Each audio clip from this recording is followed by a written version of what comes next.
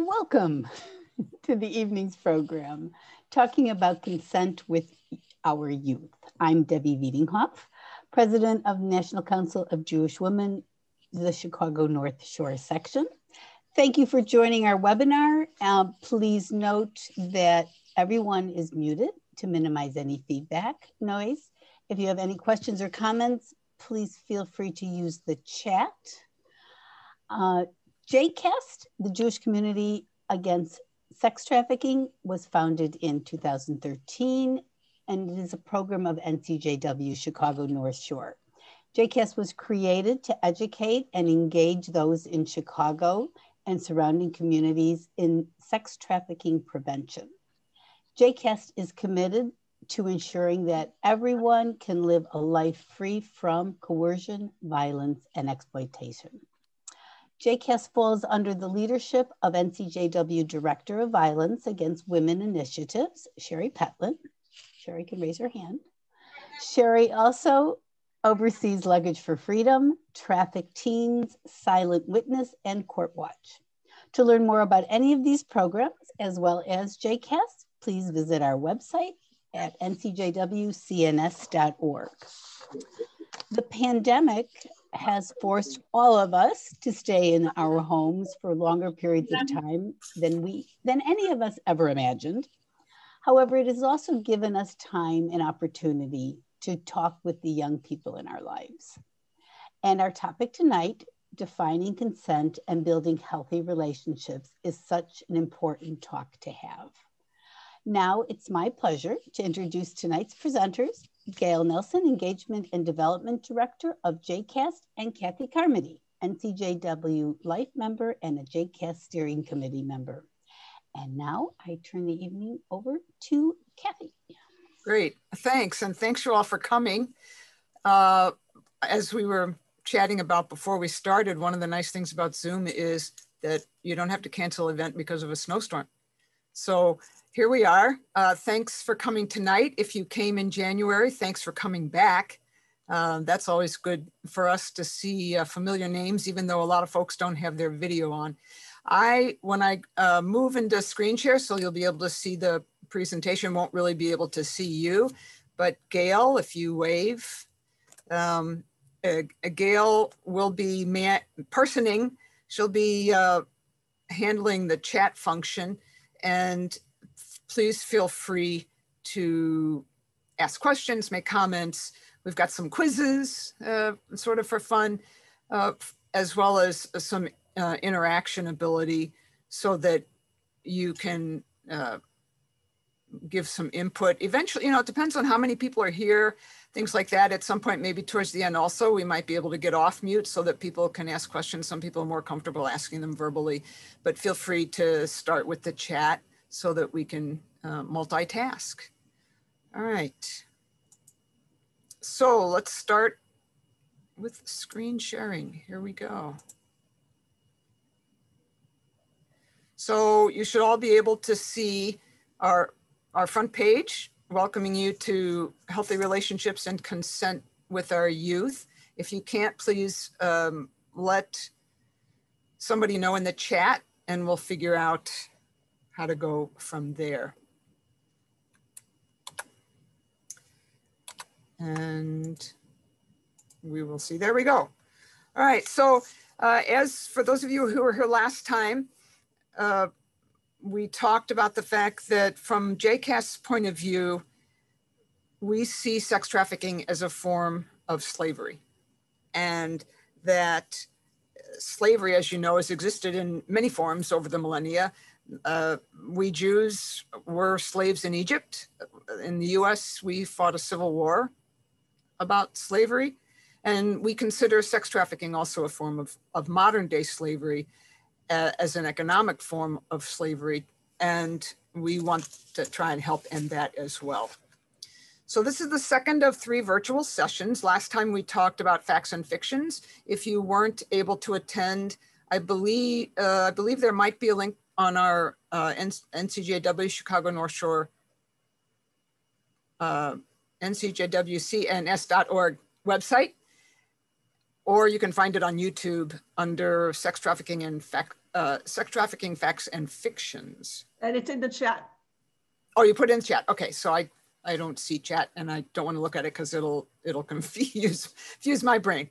So tonight we want to talk about discussing healthy relations and consent with our youth. And then in March, we'll talk more about prostitution, which we talked about in the first session, but we'll spend most of the time there talking about basically, is it work or is it prey? And I don't know if you can see the gray where the or is, but it's quite a controversial topic. Do we legalize prostitution? And that's what we'll talk about next time. Debbie introduced me. I'll tell you a little bit more about myself. I live in Morton Grove. I've been in Chicago for, I don't know, many decades. Grew up in St. Louis. I'm still a Cardinal fan. I don't know if you could see that. But I've been in NCJW for probably 30 years or more. I spent most of my professional career in leadership development and coaching and human resources. So I've spent a lot of time working with leaders on how do they communicate and how do they, my philosophy kind of was that the higher they went in management, the more they forgot how to be human beings. And so we in human resources needed to teach them how to be human beings. So it's kind of natural for me in retirement then to keep spreading the word about how important powerful conversations are. Gail. Hi, everybody. It's great to be here with all of you. I am Gail Nelson, the Engagement and Development Director at JCAST. I have, my passion has always been about engaging women and engaging everyone in this advocacy and in making social change. And I have a passion for leadership development and for supporting people that have lived experience. And so I'm just excited to be here with all of you. Great, thanks. So we like to do little pre-questions. You should have received that in your reminder note today. And the question, and you probably recognize this thing called the CDC, which is this, yes, that's the same CDC as you know with Dr. Fauci. But what they do is, as well, they do lots of stuff on health, and they have an enormous amount of information and data about youth. And they do a report, this 2019 report, I think might be the most recent one. And they do a whole sexual health report and survey every year or two. So from that survey, find your chat. This is where you get to find your chat if you're not used to finding it, and put in there a number between 0 and 100. What % of high school students have ever had sex when they took this survey in 2019? And that's all of high school. So pick a number and hit enter and let us see what we've got there. So that's 75, 45, 38, 50, some more 30s, another 50 and a 40, and a couple of 75s. Oh, wow. You guys, we're all over the place. You guys must have had a better high school experience than I did. Holy cow. Okay. The answer, according to the CDC, is 38%. So is that a lot? Is that a little? That's something that you can experience now that you had that number. What's your reaction to that? And how do you use that reaction when you're going to be responding to your children and grandchildren about sex and relationships? And then another one is, and this one is great it's the numbers because it's from 29, I think it's from 2019 or so, but it's definitely pre-pandemic. So the number will probably be higher now. But what % of youth are redirected to pornography when they're doing their homework? You know, they type in they misspell something and it goes to porn. Stick a number between 0 and 100 in there. What are you adding? What do you see, Gail? 45, 22, 60, 25, 30. Again, we're all over the place. Yeah, and this number, 25. Does this number freak you all out? 70% of them have at least once been redirected to porn when they're doing their homework. And so you can imagine it's probably even higher now. But remember, it happens to adults as well. You know, there's a story of somebody trying to find information about bidet manufacturers when they're redoing their bathroom. And the URL, the address name for the bidet company was hellotushy.com. But they typed in tushy.com. Guess where they went? So the predators are, and the porn folks are very adept at taking URLs that exist, and if you make a mistake, leading you where you don't want to go. So that was part of the discussion last time when we talked about how important it is to make sure children and youth understand what they're doing when they're on the web. But we also have bonus questions for you, and it relates as well more to tonight. When you talk to your tweens, your teens, or youth in your life about sex and consent, think about it. I mean, that's what we're going to talk about tonight. How comfortable are you? You may not want to put a 1 or 4, but we'd love if you have the courage to do so. Oh, you avoid it. A 2 is, well, you know, I'll give them something to read. It's like my mom used to put Grey's Anatomy in the bathroom, thinking I would read that. You're comfortable asking questions, or you've been talking to them for a long time about these topics and you feel pretty comfortable about it. I'm getting a lot of 4s here. 1, 3, but mostly 4s. Okay, well then we're talking to the choir, so you guys are probably going to have some good questions tonight. That's terrific. And then the last bonus question was, you saw something on somebody's browser tab that made you feel uncomfortable. What do you usually do when you see that? 1, you ignore it. 2, you crack a joke. 3, you call your best friend and you go, oh my God. Or 4, you go, I think we need to discuss this. What do we got? Getting some 4s. Get a 4 and a 1. Ignore it. I think we need to discuss. There's a 4 and a 3. And what's interesting is those aren't necessarily wrong or inappropriate. I mean, the first time you see that, like on a 12-year-old, you may want to ignore it, right? So a lot of what we'll talk about tonight really is situation dependent and judgment dependent. And so what we're trying to do is help you be more comfortable and more courageous in building up your ability to have these questions. And that's why we have on the next slide that, you know, it's important to have the courage to begin conversations that matter, because these are the conversations that matter. So tonight we'll tell you who JCAST is for those of you who haven't been to one of our presentations before. We'll do a quick overview of sex trafficking and pornography to bring everybody up to speed based on what we saw last time. And some of you may not remember a lot of what we showed you last time. And then we'll get into our topics about healthy relationships and consent.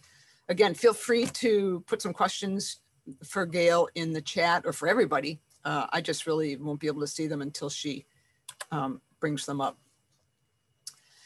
I think Debbie mentioned that JCAST started in 2013.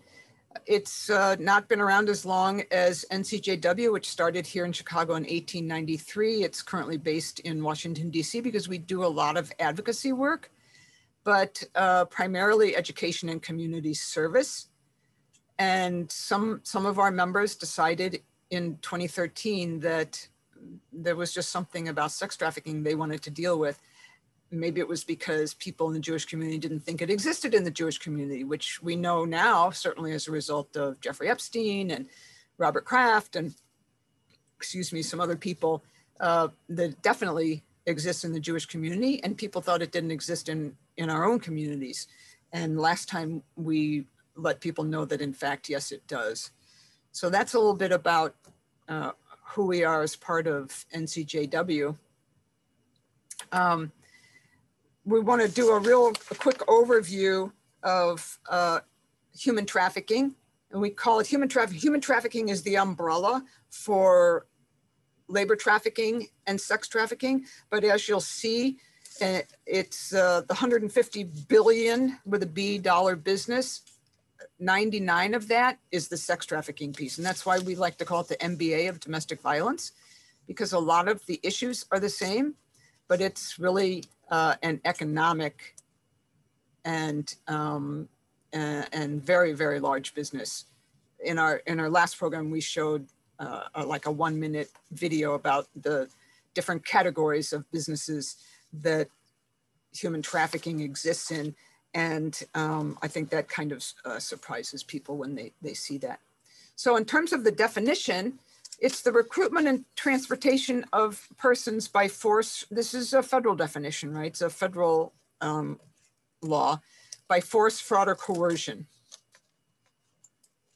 The force part, often violence is, unlike domestic violence, where violence often comes towards the end of the domestic violence cycle.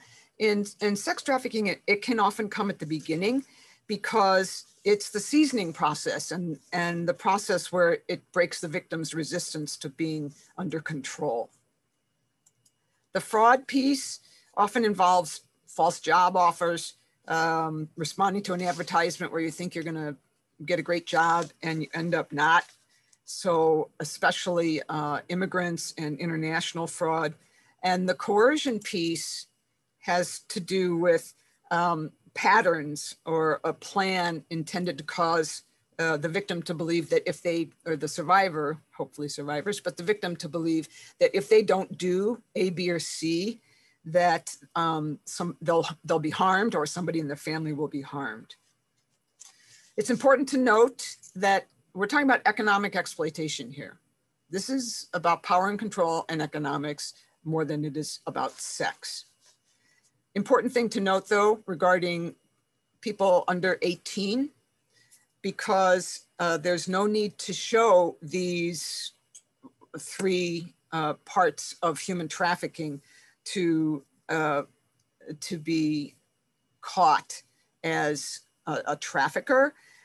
Basically, those 3 are necessary if you're over 18. If you're under 18, you are automatically in trouble, because there's no such thing as child prostitutes. Anybody under 18 is automatically a victim. So we also like to make connections with some of our other programs. And Gail, you may want to, I don't know if you have it with you, but Talia Karner's book, The Third Daughter. So NCJW, we did a book program, a book club program with her book that's about, it's a novel, but it's based on the real Jewish sex trafficking ring called Zvi Migdal, and which existed between like 1870 something until 1939. And what they would do is transport women from Central and Eastern Europe to Buenos Aires. And there was generations of sex trafficking victims there. So it goes, right? It's been going on for a long time. What we're trying to do is work to end it. I don't think we gave any resources for you or a hotline last time, so we put that up this time, that if you run into somebody or you know somebody who might need some help, you can give them this information. The Polaris Project is an organization specifically intent as well on ending sex trafficking, and they're the ones that do a lot of research. And I'm not going to go into this, but basically it's to show you that of the top 3 identified sex trafficking types, escort services, massage, health, beauty, and pornography way, way outnumbers labor trafficking. So you hear a lot about labor trafficking, but the real issue is sex trafficking. And it's a transaction. So if we bring it down from the macro and legal level down to the local level here in Chicago, all those numbers that we showed you last time, basically, you can say in one sentence, 16 to 25,000 mostly females per day, including those from the LGBTQ community, because the threat for them of being outed or already having been kicked out of their house means that they're vulnerable. The isolated, the poor, immigrants, prior abuse victims are often in trouble as well in this area. They're trafficked, which means they're sold to men, mostly men, who purchase, more than half of them, twice a month. a lot of them been to college, but the girls, the women have been lured and groomed by someone they often know. And that may still be surprising to you, that almost half of the victims know the person who is trafficking them. And as we talked about last time, it's also a function of having been lured and groomed. We still think that, and we brought this up last time, we still think it's a basis for what we'll do tonight, but you know, where does pornography fit into this? That because our goal is to inform you about sex trafficking, we think we really need to discuss how it is that the men, mostly men, who are the majority of purchasers, you know, they're the profiteers, they're the perpetrators. How is it that they come to see sex, how is it that they come to see purchasing sex as acceptable? So we threw a lot of numbers at you last time. You may not remember that 46 to 48% say they purchase sex to obtain sex acts that they either felt uncomfortable with, asking their partner to do, or that their partner refused to perform. So we'll spend more time on that in the next session, a little bit, mention it again later. But our belief is that if people have healthier relationships, so we come in at this from a healthy relationship place, and if people are better able to discuss their personal desires and their personal needs, that we'd have less demand for paid sex. I mean, I don't think we're so naive to think that that's going to actually go away, but we certainly can reduce it, and we can give our community some understanding and some skills to protect the people whom they love. But we see part of our role also as, and you may have heard it as the consent movement. That sort of it may be a little more positive than the Me Too movement, but the consent movement, part of that, which is what we also think we are engaged in, is to teach men that part of loving their partners or anybody is that is respecting the no, right, that somebody gives them. So that if somebody says no to their partner, what we're trying to say is that rather than saying to them, hey, if you won't give it to me, then I'm going to go find somebody who will, that's not the most powerful relationship. That part of what we want to do is help men understand respecting that their partners no is really important. And that's kind of the direction that we like to go in. But does, you know, the increase in acceptability, partly because it's everywhere, movies and on the internet, and then the increase of availability, does that mean there's an increase in demand for paid sex? We don't really know that. At least I haven't seen a lot of studies about that. The point is, there's still something you can do when you see you know, that person have that tab up that you're uncomfortable with, and you decide to have a conversation about what pornography means. You can say, you know, those videos that you're watching online, they're staged. They're like any other movie, and they're not examples of regular sexual behavior. What we want to do is help you plan for conversations that you'll need to have so that you're not as surprised when you see something and you can't think of anything to say. Really what it's about is educating and making the distinction between reality and fantasy for people of, like we saw in Washington on January 6th, of all ages, right? That reality and fantasy sometimes get mixed. But you don't want to blame and you don't want to shame. What we're doing is hoping that we can help you educate. So we thought that we wanted to introduce the power and control wheel here, which I don't think we've introduced before in relation to sex trafficking. It's as we say, it's a transaction. I think you'll find this a useful tool. It's used in domestic violence work. It's used in teen dating violence, which February this month is Teen Dating Violence Awareness Month, which if I had orange, I was going to put on some orange tonight because that's sort of the color for teen dating violence awareness, but I realized I don't have anything orange. Some of the situations will be different. So for instance, I don't know how much of this you can see, but in more power issues and relationships, when somebody denies somebody access to their children, that's that's a problem. A lot of teens don't have children yet, so that particular situation wouldn't apply to them. But the idea of intimidation, emotional abuse, physical abuse, economic abuse is all there. And in fact, from a domestic violence perspective, I'm also on the board of Between Friends, which is a domestic violence agency in Chicago. 95% of the clients, the primary issue that they have is economic abuse, is financial abuse. Physical abuse is not always present in domestic violence cases. Obviously in sex trafficking, it's going to be there. We've seen some high profile cases, right? We talked about these last time, and yet I don't want to be completely negative. So we, as in Illinois, you know, we're not so great at a lot of things. We've got a lot of governors in jail, for instance, or were in jail. But in Illinois, we're pretty good about domestic violence and prostitution, because if you're under 18, you're no longer basically considered prosecuted for prostitution, and it's not a felony. So in fact, there's more money devoted now to trying to get the victims off the street and help them survive. So Illinois at least has some positive things that are going on. How are we doing? Any questions or anything yet, Gail? There was one question about whether partners are saying no, or how that whole piece about why men are purchasing, and I think we kind of talked about that a little bit, but wondering if you had anything else you wanted to comment about. And in what sense? That how do we deal with that? So just clarifying that that's what you were saying. Yes.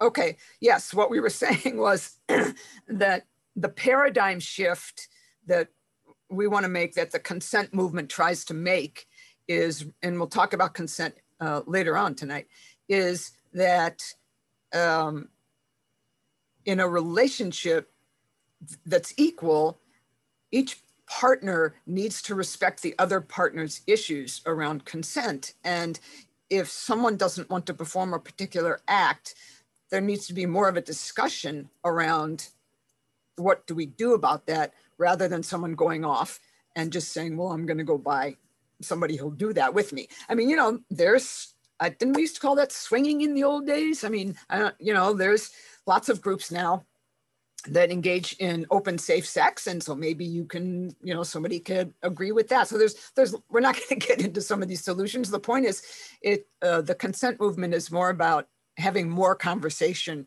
rather than just cutting off that part of a relationship and having people sort of go their own way. I don't know if that answers the question. But in terms of the luring part, that can happen at any age. And when I was doing this program, I found a PSA from the FBI. I forget why I went to the FBI site, but they often have a lot of information there as well. And last June, excuse me, they put this PSA, which is a public service announcement, up for people to use for educational purposes, which is what we're doing, that his daughter was missing. And she's 13-year-old. She met somebody on social media. A 21-year-old guy came from Louisiana to Texas to pick her up. Fortunately, the Border Patrol intercepted them because she thought she wanted to run away to Mexico. Well, the point is, why was she wanting to run away to Mexico? It didn't say, we don't know.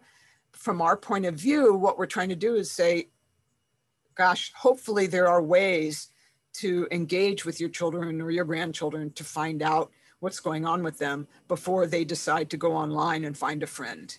And especially during the age now pandemic, when they're so isolated and, you know, stuck in their rooms on their computers all day.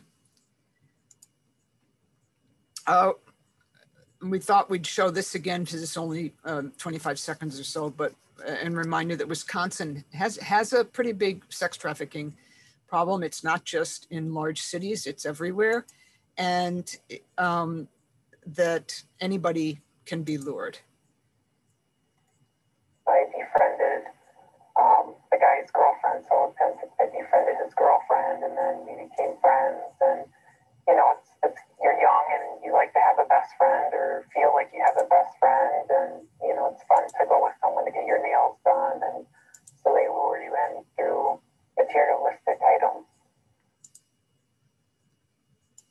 So lots of ways to do that. So questions, that's kind of the real quick summary.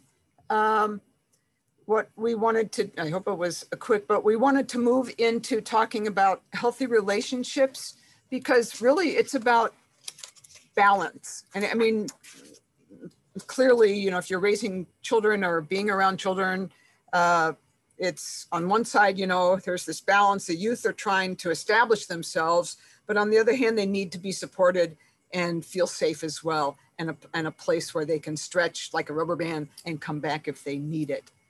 But it's really about building resilience and handling risk, so that if you think about the vulnerabilities that the youth face these days, I mean, first of all, how do you define teen?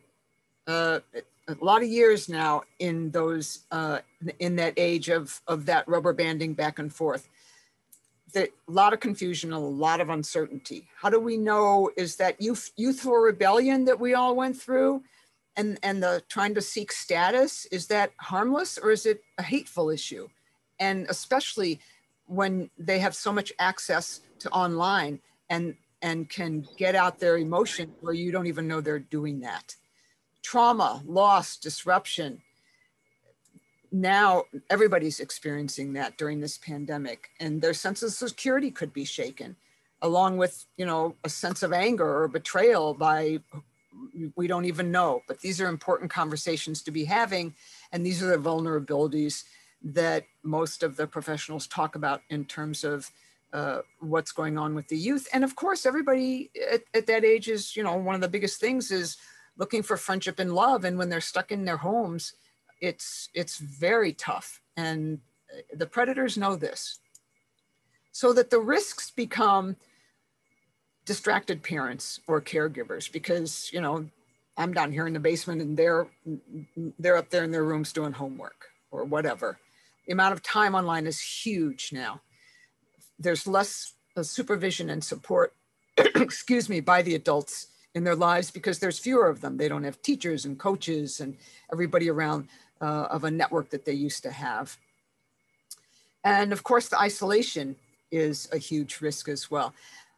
One of the things we encourage is to not assume that a simplistic answer is going to work. I think what we found and what the research shows is that the predators try to offer simplistic solutions to some of these issues. And that's very appealing to young people, because the predators are trying to drive a wedge between the young people and the adults that they would normally trust.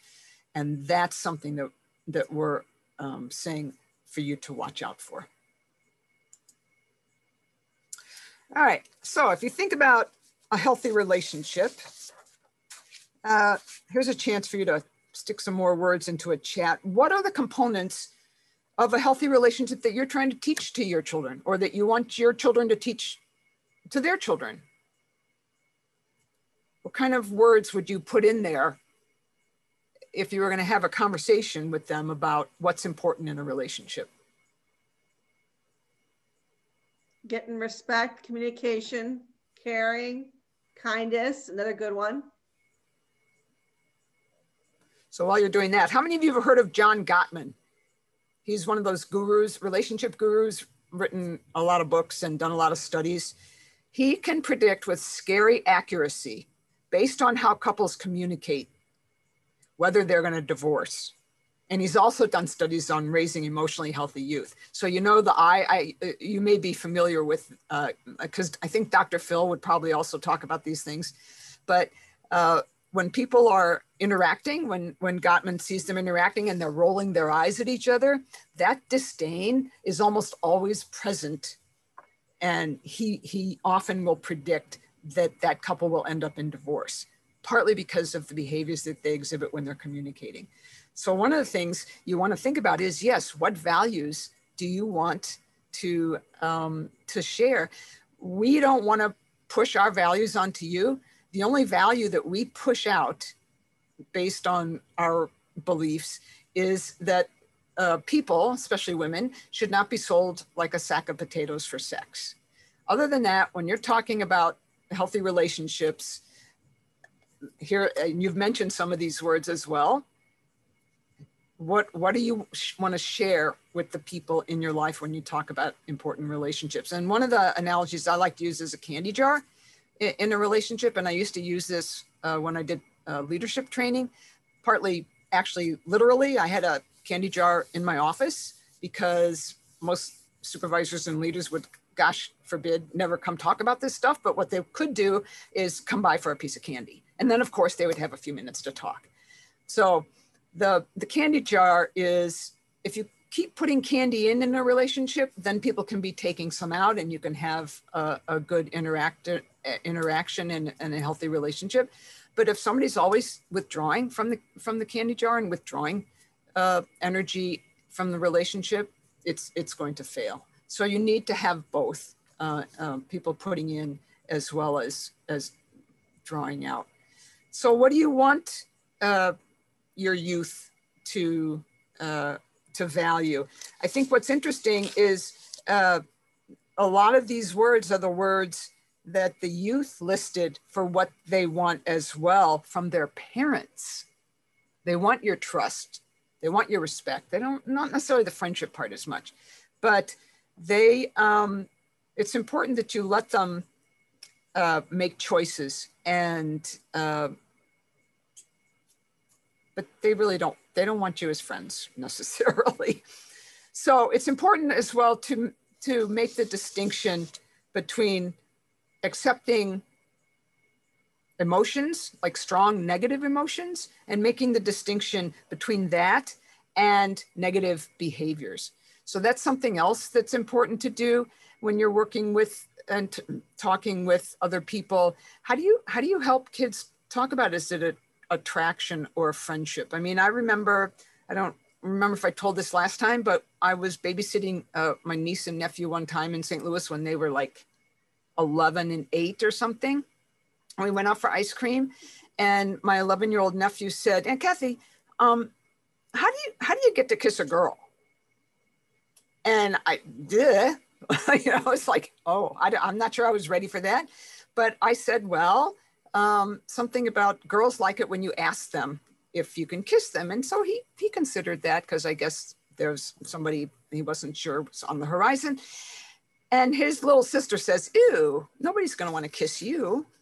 So it can come up anytime over ice cream in any relationship. And so I, of course, was honored that he would even ask me this kind of thing. So I learned to become much more comfortable with the fact that, oh, they might ask the aunt something that they wouldn't ask their parents.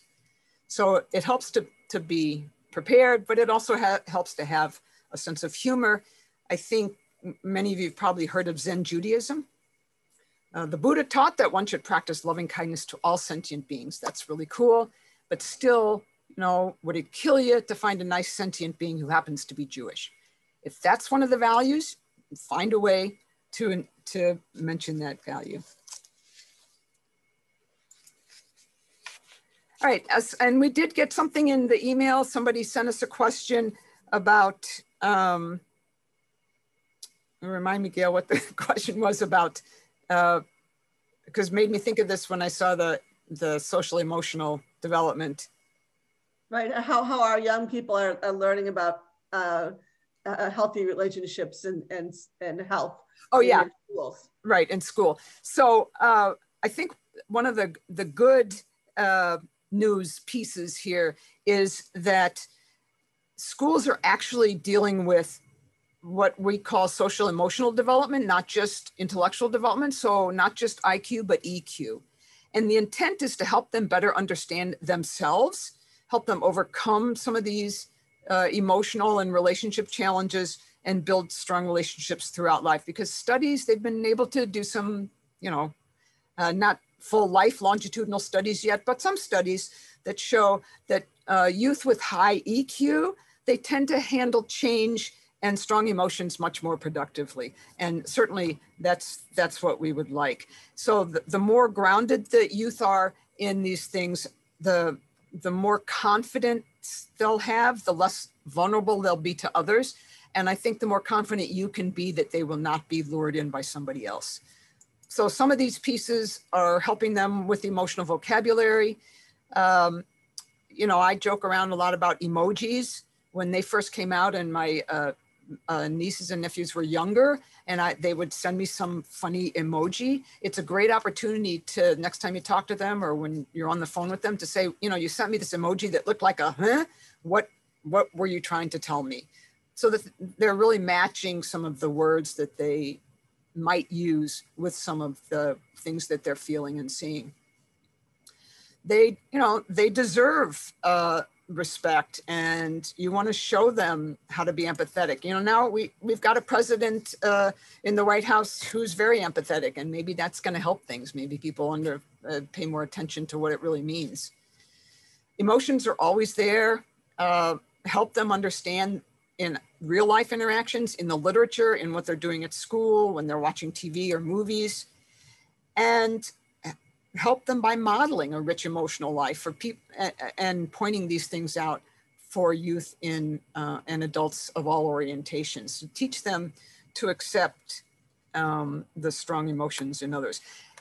Has anybody been putting in the chat, one of the things you might, you know, do you know of anything that's going on for the youth in your lives?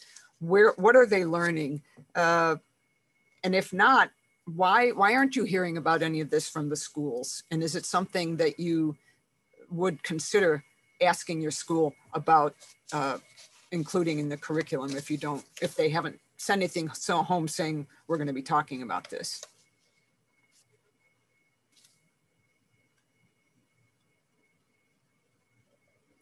Nothing, Gail? Nope. Okay, but think about that. It's really important if you've got youngsters in school to know what they're learning about.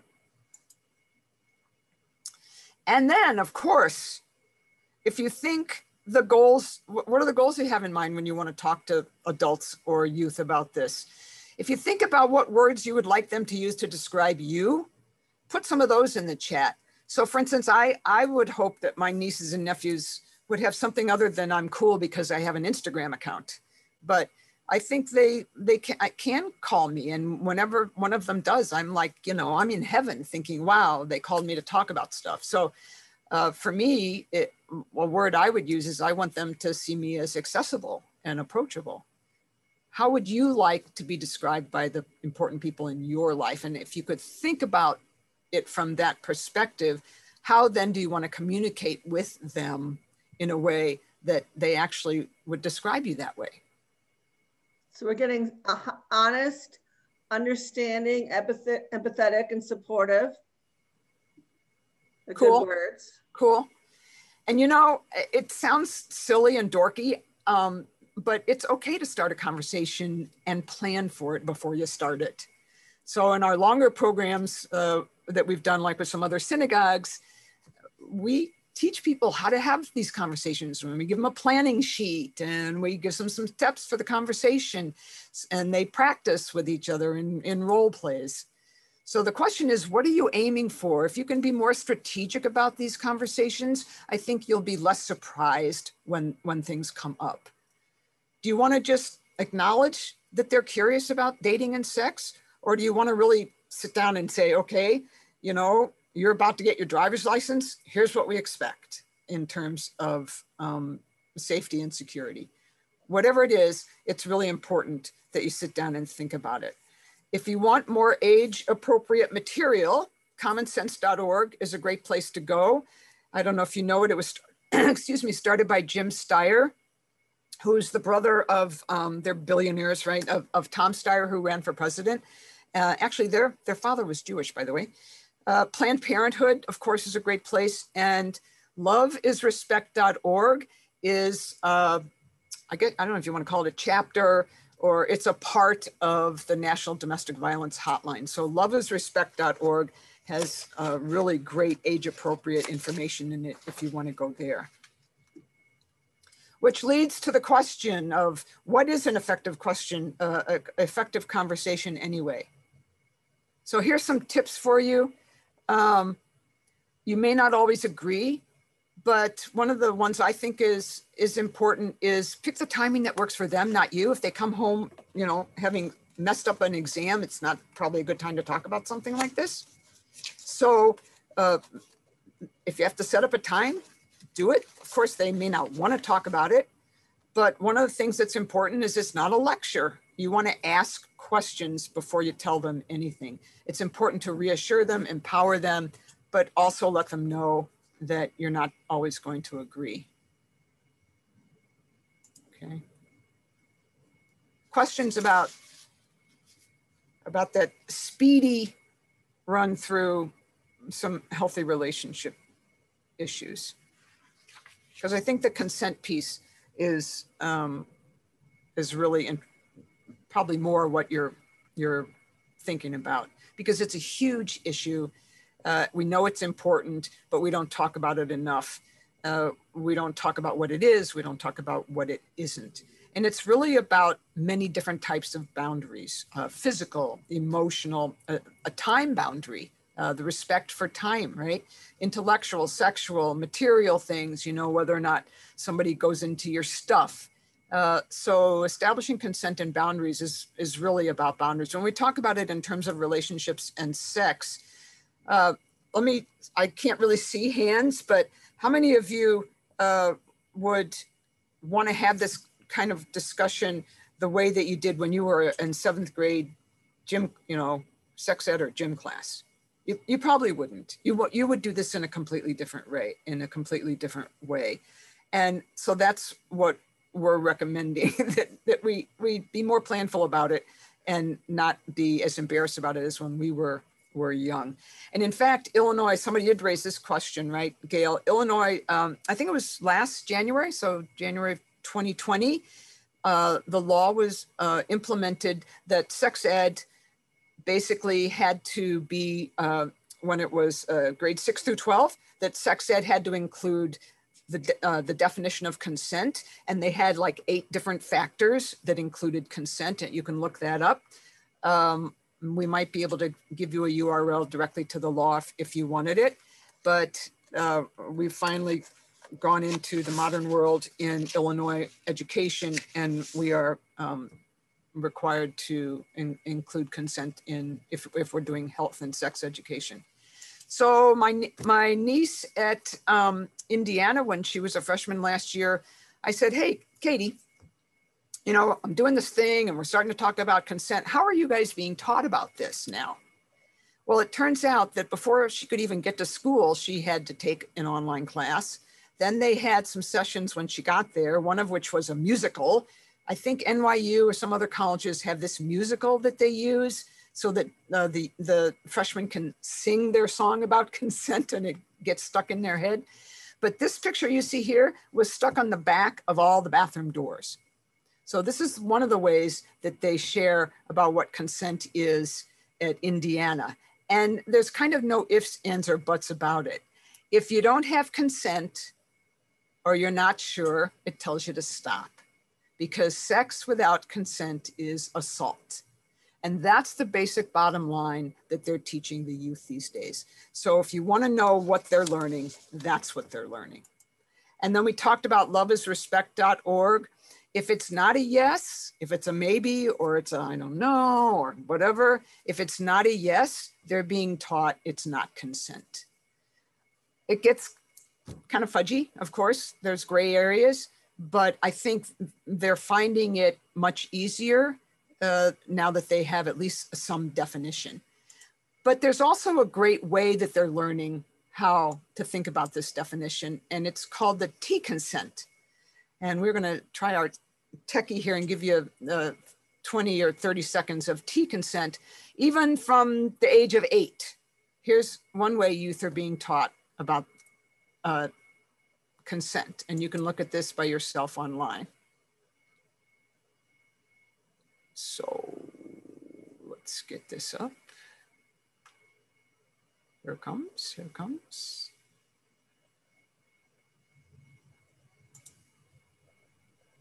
I'm not seeing the link. I think you had to If you're change still the style. struggling with consent, Can just you- Not imagine seeing instead it. of initiating You're not seeing it? Okay, let me get back here. I'll have to do a new screen share. One of the dilemmas, right? You see it now? Yep. Okay, there we go. sex, you're making them a cup of tea. You say, hey, would you like a cup of tea? they go, oh my God, I would love a cup of tea. Thank you. Then you know they want a cup of tea. If you say, hey, would you like a cup of tea? And they're like, I'm not really sure. Then you could make them a cup of tea or not, but be aware they might not drink it. And if they don't drink it, then, and this is the important part, don't make them drink it. Just because you made it doesn't mean you are entitled to watch them drink it. And if they say no, thank you, then don't make them tea at all. Just don't make them tea. Don't make them drink tea. Don't get annoyed at them for not wanting tea. They just don't want tea, okay? They might say, Hey, here we go. All right, so that's a little about the tea consent that they've used. It goes on for like 2.5 or 3 minutes altogether. Feel free to find it on YouTube. It's called Tea Consent, and it'll pop up right away. So you'll know they're being taught this, use this video pretty much in, I would imagine there might be some versions of it in different languages. But an important part is not just about consent, but what are the warning signs of unhealthy relationships? And we talked about the power wheel. You can see it again here. This is the teen power wheel, because abusive relationships are about power and control. They're not about love. So you want to teach the people in your life that, and adults as well, that if they're being taken advantage of, whether it's financially or any other way, that they need to either bring it up with their partner or bring it up with you. And that their part, especially when they're young and they're just early on in a relationship, you bring up the issue about finances, that tells you a lot about the other person. And that can give you a way to understand, okay, this person might be trying to control me a little too much. So you want to be teaching them about how to look and listen for the relationships that they're in. The using male privilege piece, sometimes people ask about that. That's the part where, well, I'm the guy, so I'm going to define all the roles and you're going to do this, and that's that. And so that's not a very equal relationship. Questions about this slide, because what we're going to do now is give you a chance to apply some of this. In one of the teen dating program at Between Friends, they have a spectrum that's when they're working with adults as well, but primarily the youth in the schools. And it's the healthy, unhealthy, or unsafe spectrum. So they give them a behavior and they say, is this unhealthy? Is it unsafe? Or is it healthy? And sometimes there's some discussion. So let's see, get your cursor ready in your chat and let's go through a few of these and see what you think. So your child argued with you about curfew. Is that healthy, unhealthy, or unsafe? What do you think?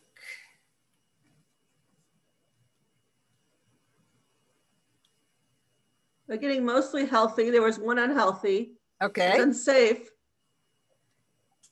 So the answer is there's not always going to be an answer, right? In this case, a lot of you might be thinking it's healthy because, oh, that means they're learning to stand up to me, or they're questioning, and that's a good sign.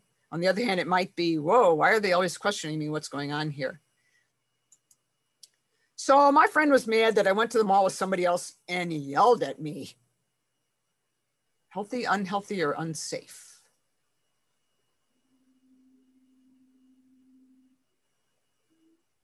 Got one healthy, got an unhealthy, got another unhealthy, got a number of unhealthy ones coming in.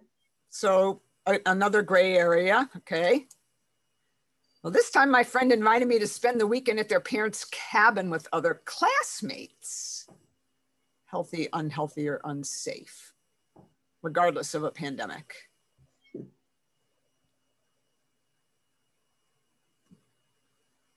Getting a lot of unhealthies and unsafe here. Unsafe. Gee, you guys are tough. I remember when I was a senior in high school, I thought it was the coolest thing when my parents let me go spend one night of a weekend with a whole bunch of us going down to somebody's cabin. I was like, wow, I was trusted. Now, I was probably the only person who didn't get sick drunk, but you know, what can I say? I was impressed that my parents trusted me enough to let me go do that. My partner said, well, we don't need to use condoms because they don't feel right. And these are actual examples that we use with the teens. We're getting a lot of unsafe ones here. Yeah, and that's obvious, as well as it's a great way to have these discussions with the youth, to start these discussions. And when I was at my friend's house, they showed me where their parents' gun is hidden.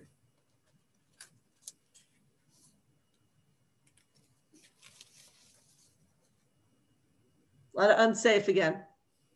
Right. Finally, my friend asked me, oh no, one more. My friend asked me if I was in the mood for sex, healthy, unhealthy, or unsafe.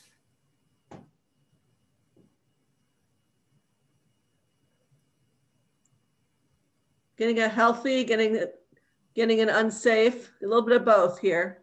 Okay, well, so part of the question is what makes you go to one side or the other? I think when we're working with the teenagers, we would say that that's a good sign that they're asking each other about this. And finally, my friend asked me to send a picture of me with my pants down.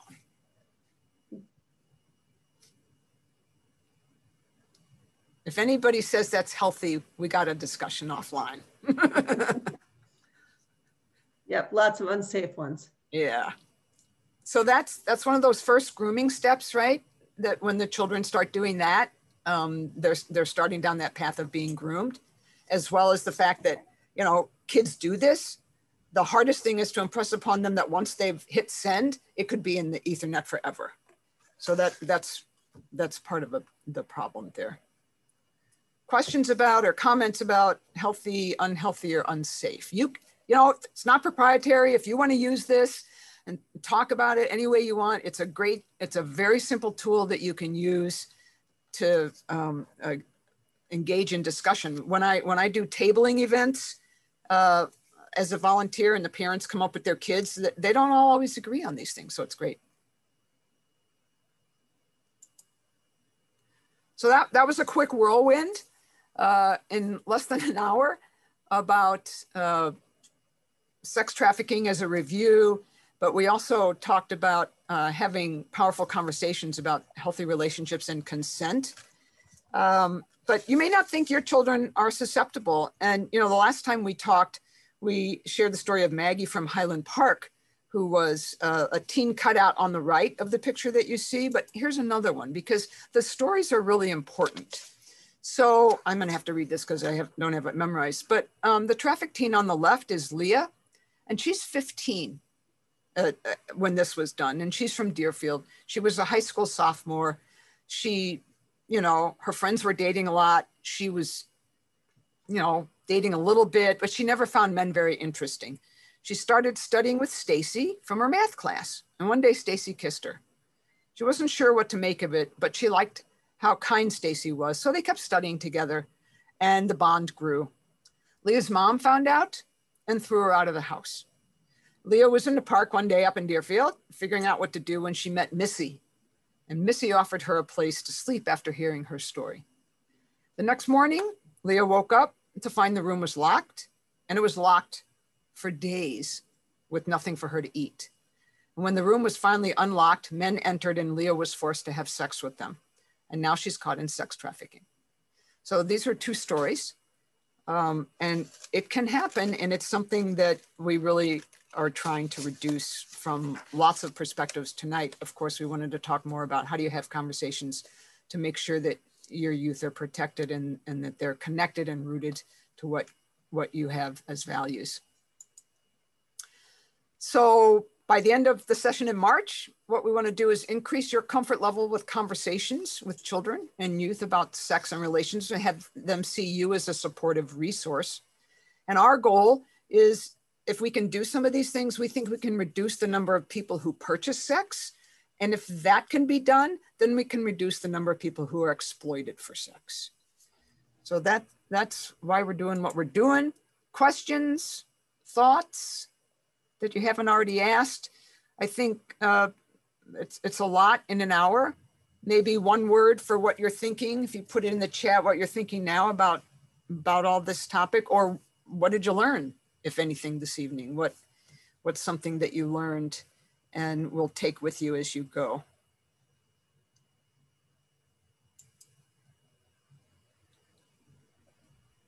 So there's that. And then we'll see you on March 11th. I think Gail, you or Debbie or somebody also wanted to mention something about some May programming that we have, as well as if you like this programming, y'all, we really would appreciate your support as a volunteer or as a donor. I'm a volunteer, so I don't get paid, but I couldn't do this without Gail, who does make a few pennies helping us out doing this. So if you're willing, we would really appreciate a donation at ncjwcns.org. Thanks. What else, Gail, you got for us on, or Gail, do you, I have to look at it on my screen because I have it. Can you let me share my screen for a quick sec, Melissa? Yeah, I unshared. Yeah, anyone can share. Anyone can share. That's so nice. Okay, let me see if I can figure out where I'm at though.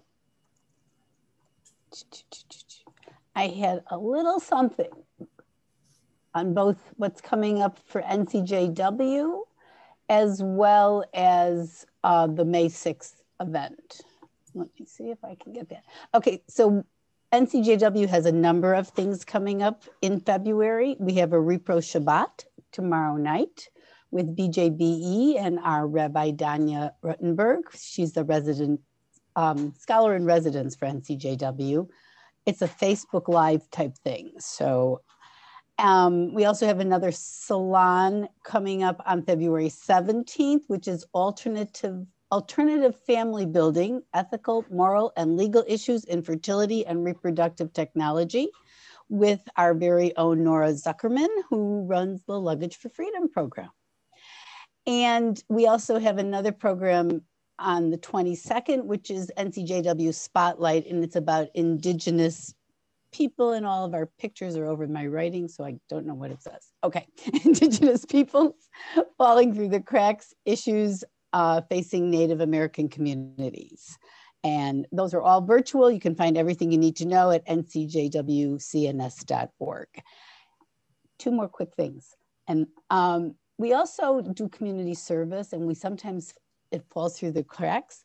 This month we're doing Shabbat gift bags for seniors. You can also find this information on our website. We're asking people to put together a little gift bag of items and to write a note. If you're interested in doing that, you can actually send an email to communityservice@ncjwcns.org or look at our website. And now, two special events that sort of saved the dates, and the one that Gail and Kathy were discussing is May 6th. Mary, I took this from your website, so I hope it's all correct. And NCJWCNS and Her Story Theater present Men in the Making, Domestic Sex Trafficking, and the Male Buyer. And I'm not quite sure how to say the performer's name. Is it Jamise? Mary, you can unmute yourself if you want to add that. Yes, it's Jamise Wright. Okay. So it's Jamise Wright performs a monologue from the play Monger, and then we're going to followed by a panel discussion. So that's on May 6th. But before that, on March 7th through 9th, we're doing a screening of Shared Legacies, the African American Jewish Civil Rights Alliance. It's an excellent documentary. You'll get a chance to watch it over a period of days, and then we're going to have a panel discussion on that. Other than that, nothing's going on. Okay, thank you for giving me the time to do that. I appreciate it. Does anybody have any other questions? I have one question that you can't probably answer in 2 seconds. How much, when they're teens and even older, does alcohol just sort of mess this value teaching all up? Because I know on campus, we have my son's out of college, but while he was in college, so many of the assaults happen when both parties were inebriated. Yep. And that is a great question, because it's an issue as well in domestic violence, right? And the answer, right, Yeah. is that substance abuse is never an excuse, right? So if you're assaulting somebody, if you're beating somebody up, if you're yelling at someone, you're coming home from work exhausted and you get drunk and you beat somebody, substance abuse is never an excuse. And so when you hear when a lot of the abusers end up going to like anger management school or whatever, when they try to get their own sort of therapeutic, I guess, help, the first thing that they're taught, and not that they ever agree, but substance abuse is never an excuse. So that I'm hoping that's what they're taught at college. Yeah. But it does reduce your inhibitions, and the problem is it's not an excuse. And that would need to be taught. One of the first things my mother taught me before I went off to college, because when I went off to college in New York State, drinking age was 18. In Missouri, it was still 21. She taught me, rest her soul, right? She taught me how to put drinks in plants. How to pour, how to get rid of your drinks so that you don't have to drink as, my husband always teased me, I'm a cheap date because I have a low alcohol tolerance. And so I have to always figure out, how do you get rid of the drink when I was in college or when I was out? Yeah. You teach what you need to teach. It's a difficult part. Yeah. Thanks. Sure. I don't know if that helped. Other questions? It does. I enjoy the entire presentation. Oh, thank you so much. So if there's no other question, Mary, you had a question? I think we're all, okay. Yeah. We're all saying goodbye. It's because it's after 8 o'clock. It's been great seeing you, and we'll see you in March. Bye-bye.